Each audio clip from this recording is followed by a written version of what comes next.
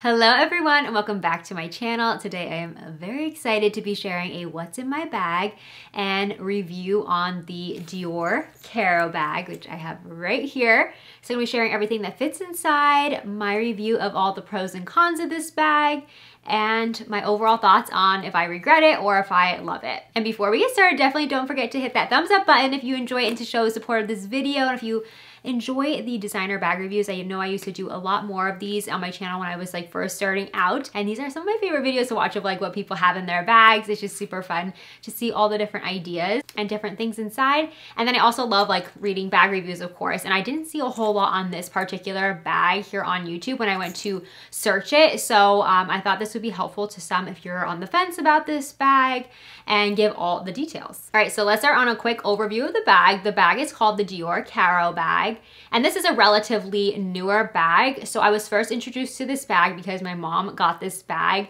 back in November of 2021. And I'm gonna get more into this in a little bit, but long story short, I just loved like all the different outfits she was able to wear this with, and it just always like was such a pretty looking bag that I'm like, okay, I definitely should get it. So this is definitely not a new bag to me because I have borrowed my mom's bag a few times. She was super kind to let me borrow it. So quick overview on the bag. This is in the small size. This does come in medium. I want to say even large in the store at least, and then a micro size. So I got the small. I was considering the medium, but overall I feel like for my frame, I thought the small looked a lot better. I feel like the medium would just be a little too big, especially to wear crossbody. So that's mainly why I got the small, and you'll see how much fits inside. You'll be surprised.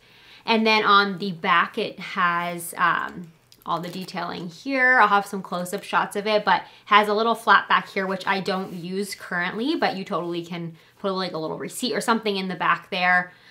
Your phone would stick out if you did put it in there. I mean, you could do that, but your phone would stick out.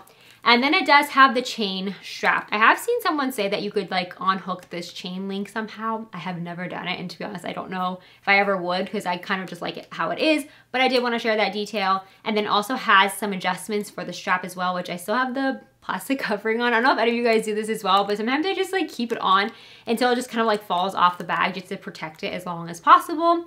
And then, yeah, so you could wear it so many different ways, which I will get to near the end of this video, like some modeling shots of wearing the bag so you could see how it looks on me and different ways you could wear it. And then it has in the front right here a twist lock closure. This bag I did get in the Rose d'Avance color. I think it's such a beautiful, perfect shade of dusty rose.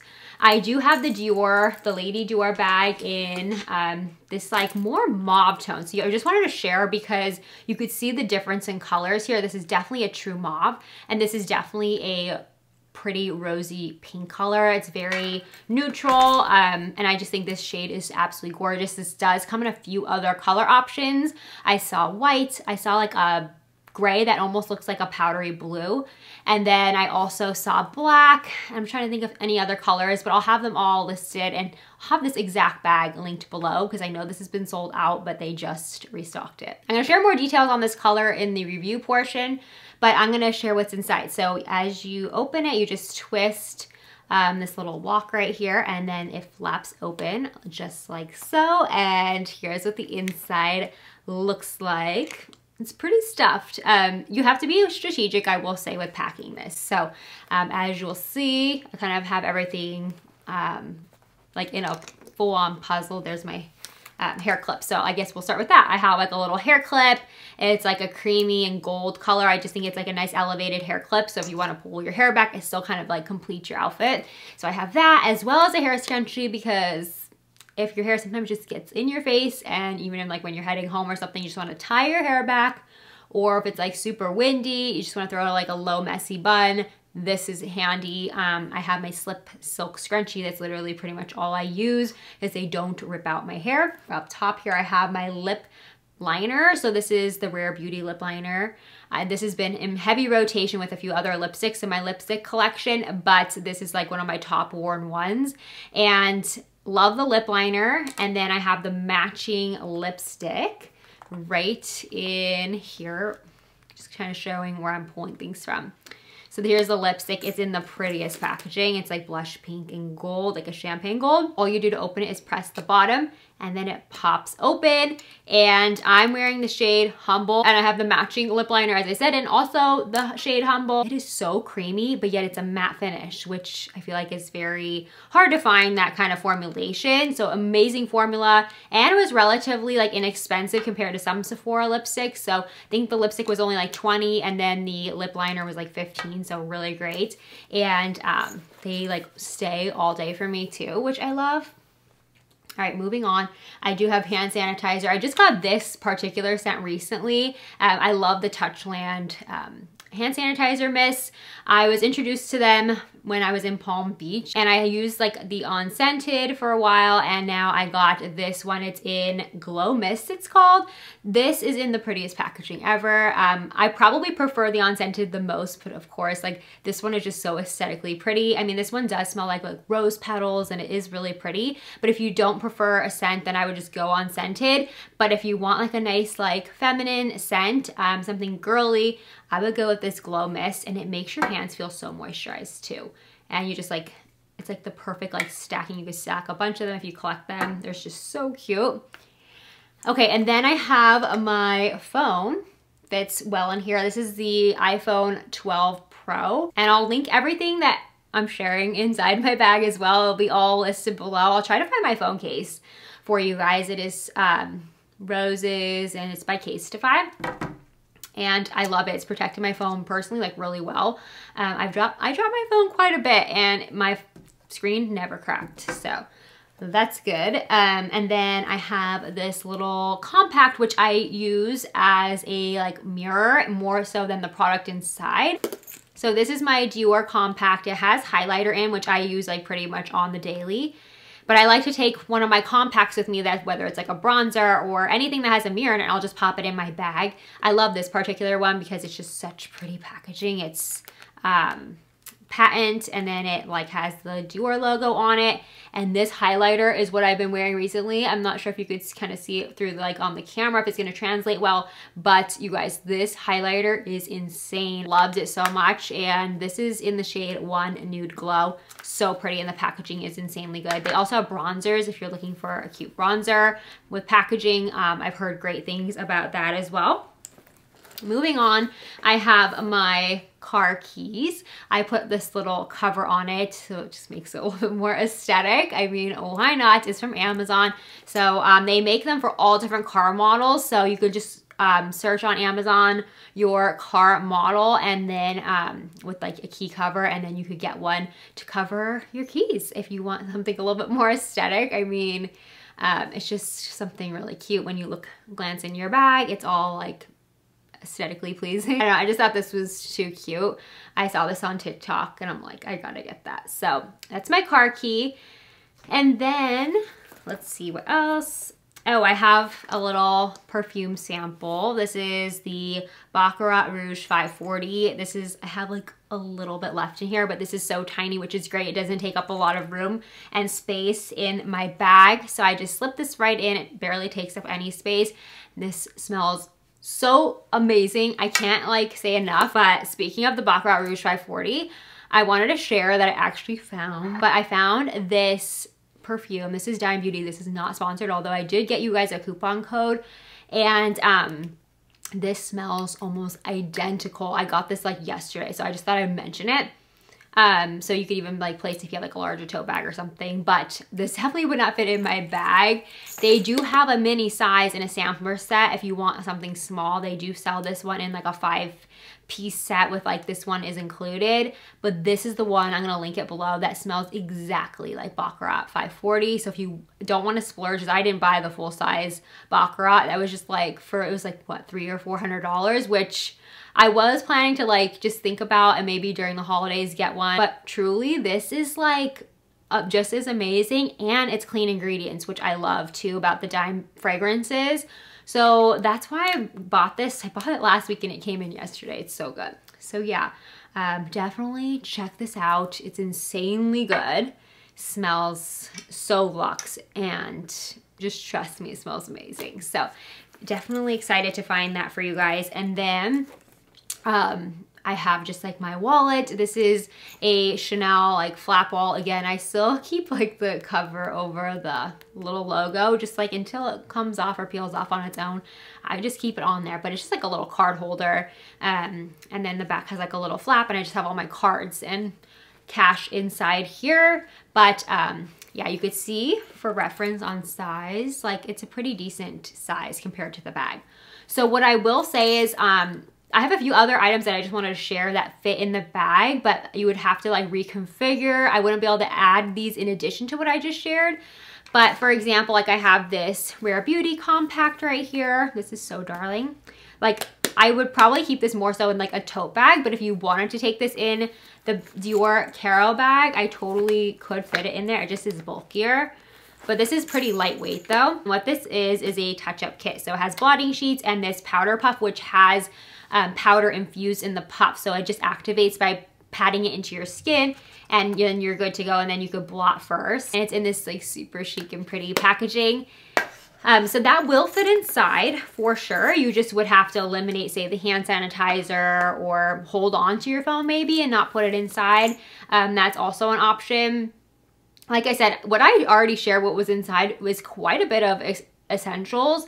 And then if you want to downsize on the wall a little bit more, because this is a little bit thicker than some say like flatter card cases, like this one from Marc Jacobs I got recently from Nordstrom Rack. This also would fit inside, and this would probably free up some space actually if I use this. So there you go. You could see it is a little bit taller though than the Chanel one. So I don't know. I mean, it's a little bit thinner though, I would say. But yeah, that's just another option, which is really pretty if you're looking for a cute card case to downsize. Like if you have like a chunkier wallet, this is a nice option in some of your smaller bags. And then of course, like if I want to do my sunglasses, this is like one of my favorite pairs of sunnies. They're like one of my go-tos. And these, again, I would probably either have to like swap out the hand sanitizer or my phone, or again, downsize on the wallet and not do the Chanel, maybe do like this thinner one. So if I wanted to put my sunglasses, you totally can. Again, it just all depends on, as far as like, now this is kind of like going into the review portion, but it really just depends on your needs and your lifestyle, what you want to carry with you and what you're doing for that day that you want to take the bag with you. So as far as the bag goes, I want to first chat about how versatile it really is. So you can really take it from day to night. My mom wears hers quite a bit when she went to Palm Beach. My mom wore it out to lunch, and then she would wear it out to dinner. Like it's very versatile from day to night. It also goes with so many outfits. It's really is such a bag that could just mix well with so many different dresses, tops, all the way from like just wearing jeans and a tee and then elevating it with this bag all the way to like a really pretty dress for out to dinner. It just is such a great bag. And the color, this is the Rose de Vence, as I mentioned earlier, and this color just really works well with so many other colors. And when my mom had hers, again, I would like, you know, be doing try-ons and stuff and just borrow it and see like what goes in my wardrobe. This is one of the bags out of my whole handbag collection that truly just mixes in so well with my wardrobe and is so usable with so many different outfits. I feel like it's a very underrated bag as well. I feel like I don't see too many people wearing it. So I definitely also love that factor. Sometimes it's just nice to have something a little bit different, and this is definitely that. So definitely very underrated. I feel like it doesn't get talked about. Like I said, there's not even that many reviews on it. And I just think it's such a beautiful bag. So if you're looking for a very classy, very timeless bag, I truly think that this is a nice option to go, especially if you don't want to spend quite as much as say a Chanel flat bag or something like that. It's very comparable to the whole silhouette of one. Obviously not the whole look, but just like the whole, you know, a flat bag kind of style. If you're looking for that kind of bag that could go crossbody, that could go over your shoulder, that could go on the crook of your arm, this is going to be that bag. So I definitely say that this is such a great bag. I have to say the only like con or negative about this bag is the size. Again, you could see how much I could fit in here. However, if you're a person that wants to take like a water bottle with you or an extra cardigan, I mean, of course, you're not going to be able to take that with this bag, but that's what like say a tote bag is for, which is a totally different vibe. The only thing I could say is actually the only solution if you're worried about sizing is maybe consider then sizing up to the medium. So I'm not sure how that would be crossbody, but if you're open to it, just wearing it double over your shoulder or a long ways on your shoulder, I think that would be a beautiful option as well. But I personally I do not regret getting the small whatsoever. I still really am happy with it. Do not regret that decision at all. I'm like so thrilled that I got this bag and just finally got it, because when I was actually gonna get this a few months ago and then they were sold out. So I just waited, and then I just randomly saw it was in stock one day and I got it. Another fun thing too I just wanted to share is that actually the same month that my mom got her bag, I bought this Dior scarf right here. So I got this, back in November of 2021, and I think these also add a fun little girly element to the bag. I mean, the bag is already really classy and girly, but I love they could even elevate it a little bit more, make it a little bit more different. They have these really pretty scarves on the Dior website, and they're just so pretty. I have this one that I got, like I said, that was the first one I got, and then I got a second one that has like roses print on it, which is also really cute, but I think this coloring goes well with this bag in particular. I'll show you guys a close-up of what it looks like tied on here, but it is really pretty, and I love like the houndstooth on this particular one. I believe this one is still in stock. Like I said, because I got it like a long time ago, but it definitely is such a classic scarf, and I even could tie it on my, I tie it actually, you could see, oh, I actually have my other Dior one right on this bag here. This bag was like under $100, and I still put my Dior scarves and mix and match, like, you know, with different price points. So you could totally do that to elevate a bag, or you could put it on like I see people wrap it around the handle of their Lady Dior. So there's so many things you could do with these scarves too, which is what I want to add on about this bag. Oh, and then one other thing I want to mention is the weight of the bag. Initially, like, it is not a heavy bag at all.